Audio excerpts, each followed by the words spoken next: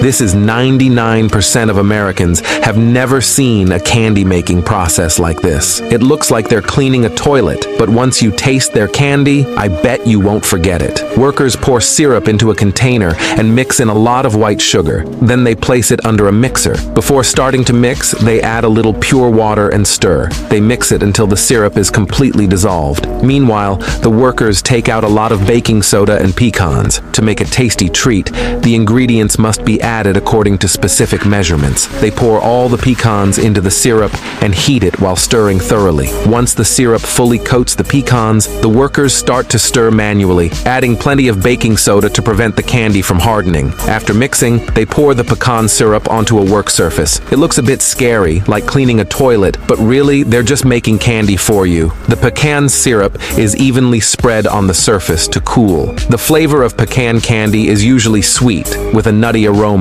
rich and intense. Sometimes, there's a hint of caramel flavor. The cooled pecan candy gives off an enticing aroma, and its surface is golden and crispy. A gentle bite turns the crisp shell into a burst of rich, nutty flavor. With that first bite, the richness of the nuts combined with a subtle sweetness makes you want to keep tasting it. It's just so delicious. Would you like to give it a try?